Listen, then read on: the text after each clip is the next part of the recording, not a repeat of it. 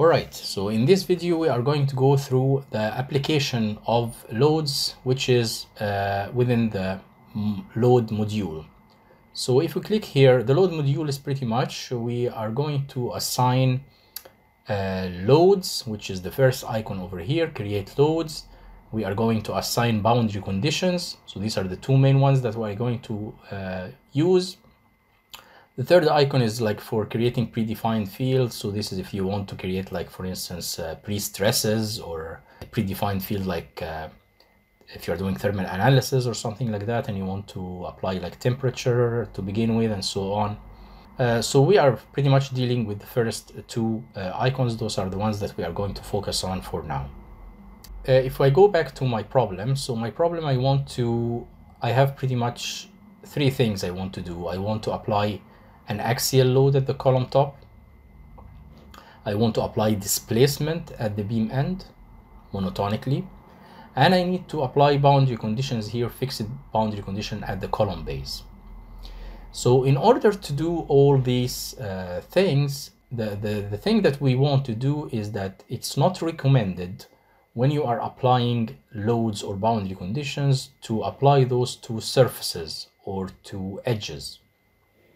The appropriate way in this case is that you want to apply these things to a single node. Like for instance here, if I zoom at the top, I want to apply the load here to a single node. But the problem is if I do that, so for instance, if I go here to create load, and this load, let's say that this would be the axial, let me call it column axial load, and this will be applied during the loading step. There are different types, of course, of loads: concentrated force, moment, pressure, edge load, gravity, bolt load, many things. So here I'm going to apply concentrated force.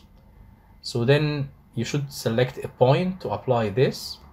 So in general, let's say that we have a point here in the middle. If you select a point and you apply the load at a point, this is not recommended, because later on this will cause stress concentration at the point, and this can cause convergence problem.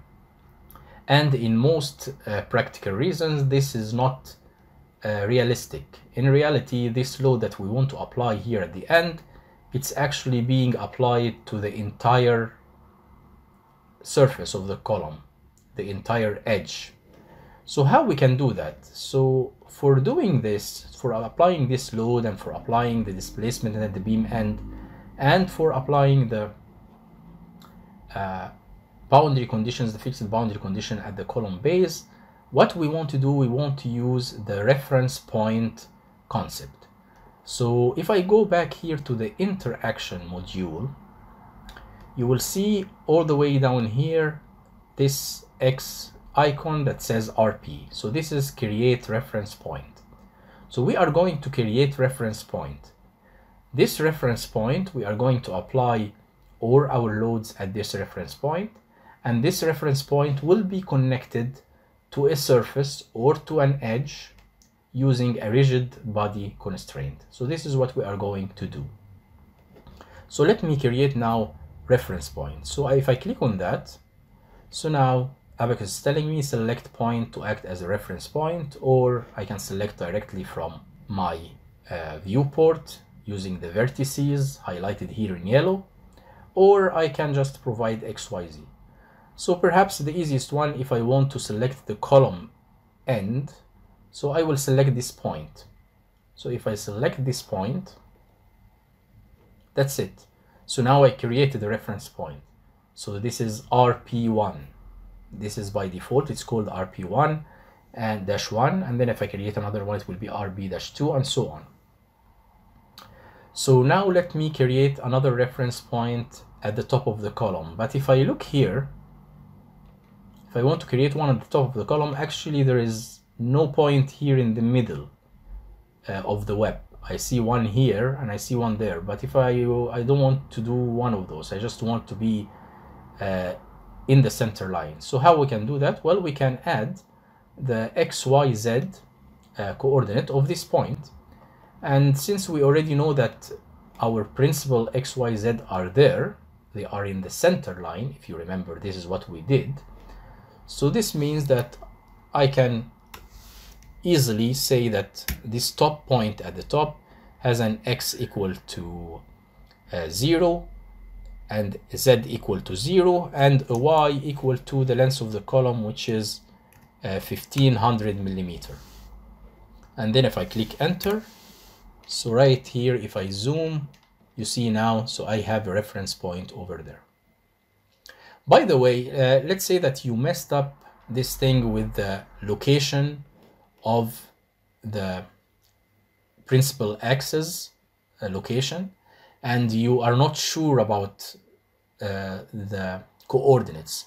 That's very easy. So what you need to do, well, let me, before I discuss this, actually, sorry, let me, while we are still doing the reference point, let me do the reference point at the base. So this is the one at the base. So this would be at 0, 0, 0, actually. So that's it. So now I have reference point 3, reference point 2, reference point 1, and then I can close that. How can we see the reference point here? If I go to the assembly features, so here you see the 3 reference point, and there is also the datum coordinate system, the XYZ, that's already has been generated automatically when we created the assembly. So reference point 1, I can rename it. We can call it RP beam free end. This is a more descriptive naming. RP2, let's call this RP column top end, and let me call this one rename RP column base. Okay, so now they have descriptive names, so I can refer to those much easier.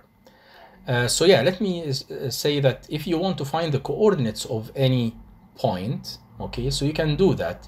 If you go to tools, if you go to query over here, then you can check many things. You can check distances. For instance, if I click on distance, I can, you see here it says select the first entity for distance calculation. So if I want to measure, for instance, the distance between this point and this point, then in the message box over here, it tells me that the distance is 200. Okay, so that's, it tells me the coordinates of each point, and it tells me the distance between the 2 points. If I click between on point node, and if I select a given node, like let's say this one on the vertices, and I click done, over here coordinates of the interesting point is 5, 1500, 0. So you can check the coordinates, and then you can create another points using these coordinates. So you can check many things, also regarding like angles, elements. This is of course once we do the meshing. So you can check many things, and like geometric diagnostics. So there are many options again in ABAQUS, but we are going to discuss those in more details later on. So now that we created our features, the reference points, now let's go back to, actually before we go back and apply the loads at the reference points, we need now to define the rigid body constraints. So we need now to tie these reference points with the appropriate surfaces or edges, because right now these reference points, they have no physical meaning. They are just points in the space. All right, they are not connected to the actual like this reference point called beam free end. It's not connected to the beam end, although it looks like it's at the edge. So if you go back to the create constraints in the interaction module, and if you go to rigid body, and then this one, let's call it rigid body beam end, and click continue, and then you have this dialog. You need to select two things. First, you need to select the reference point. So if you click on this blue arrow over here, And in your viewport, you need to select the reference point. So I just select it right there. That's it. It says picked right now. And now I need to select the region that this reference point is connected to. So by doing that, there are many types of doing this constraint. There is a pin constraint, there is a tie constraint, there is a body rigid constraint. So what I'm going to use the pin one. And the pin one is pretty much going to connect the reference point with the surface or the edge as a pin. So basically only the length degrees of freedom will be translational degrees of freedom, not the rotational ones. And then I click on the blue one arrow over here, and then I need to select the regions. So I will just select the edges over here for the free end, which actually, by the way, you could have done it, by the way, by defining a set earlier on instead of selecting this from the viewport. Okay, so I click done, and that's it. I don't need to modify anything else, and I say okay. So right now you have this indicator here, these yellow circles indicating that you have a constraint type at this end. That's it. So I need to do the same for the top and the same for the base of the column. You can just copy this from the manager, and let's call this rigid body column top. Okay, and then I can edit. I can select the reference point, this one, and I can select the nodes. So here I can select the surfaces. So although it says nodes, we are selecting surfaces because these surfaces are going to be translated to mesh nodes. Once we mesh it, there will be nodes everywhere. So that's it, and I click done.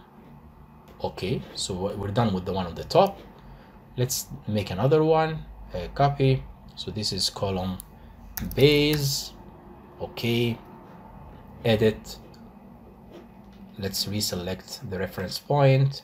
It's this one, and let's reselect the pin nodes.